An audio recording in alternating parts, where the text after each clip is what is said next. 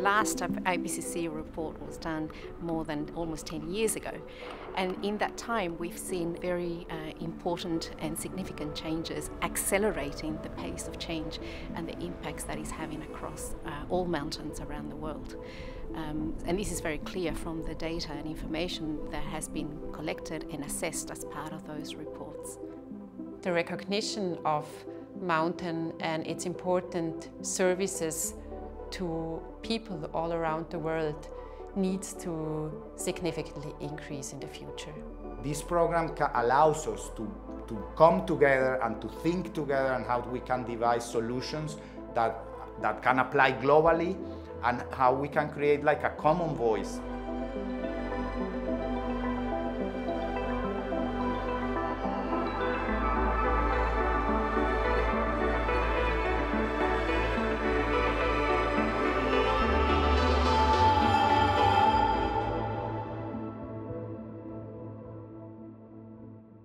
So for me, adaptation is really about thriving, wanting for our children to continue to connect to the mountains like we have.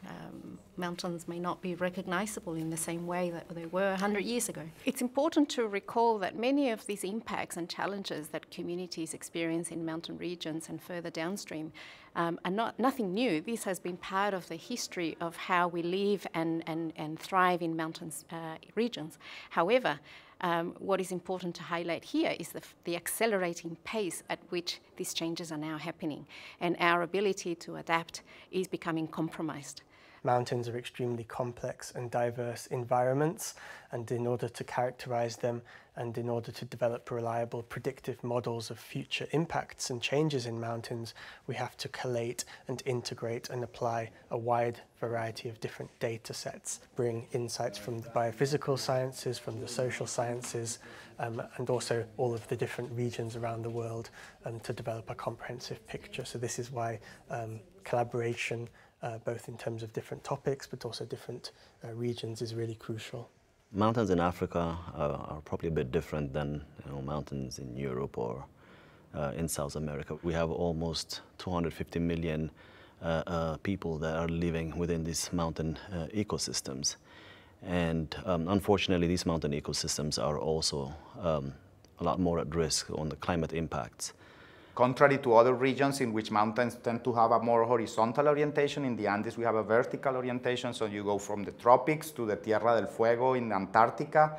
So that means that you have a huge diversity of environmental conditions. That means that also global change is going to have very diverse impact.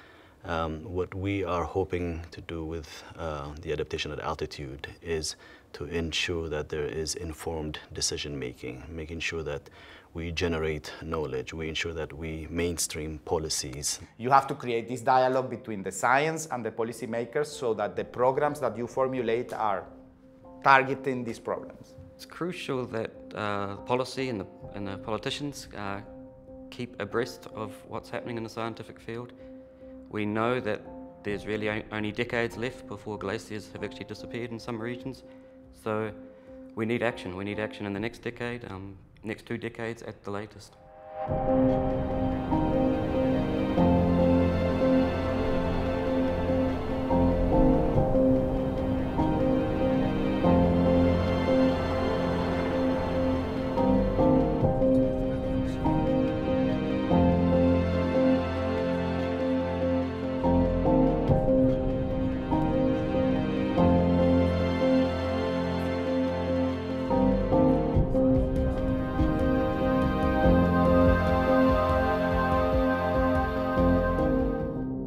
Venezuela, where I am from, we have only one glacier left and it's going to be gone in the next, I don't know, 5-10 years tops. The city where we work, which is called Mérida, is called the city of eternal snows. And we now say that people are discovering that eternity has an end.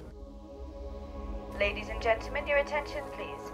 To avoid waiting for your return to Chamonix during the peak season, once you have finished your visit at the Aiguille, we advise you go down to Chamonix as soon as possible.